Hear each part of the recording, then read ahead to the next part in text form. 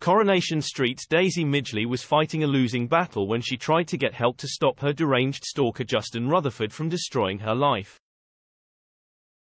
It took Justin, played by Andrew Still, launching a horrendous acid attack in recent Coronation Street scenes, which ended up changing the life of Ryan Connor, Ryan Prescott, for action to finally be taken, and the villain is now in custody.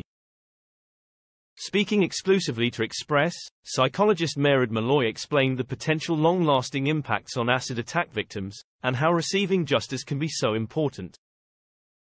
As fans of the ITV soap know, the police didn't seem to take Daisy's concerns seriously at first.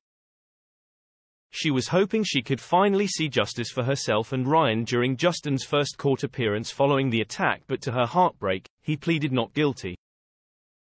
It's hoped Justin will get what he deserves, but his plea is definitely going to make the process much harder.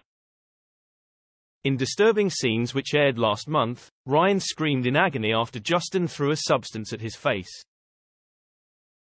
Daisy has been left consumed by guilt as Ryan faces a tough future with permanent scarring to his face.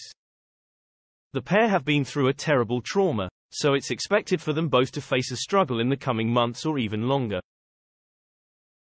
However, could things be made worse by Justin's behavior? The two hope Justin will receive a long sentence, but if he gets off lightly, things will be far scarier and worse for Daisy and Ryan. To fight the injustice of such attacks might prove cathartic to many victims, Mairead explained. This is evident in the strong push by leading organizations to change legislation in the countries where such attacks occur most. Currently there are little or no punishments meted for acid attacks. Even in the UK, the current sentencing recommendation for unlawful wounding or inflicting grievous bodily harm is only 5 years, a sentence rarely imposed.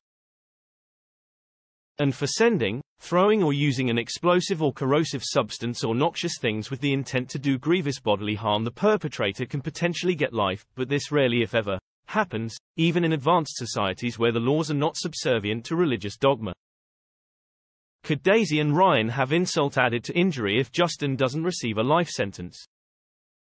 It's possible Daisy will struggle with this and the added guilt. How will she cope with the ongoing ordeal?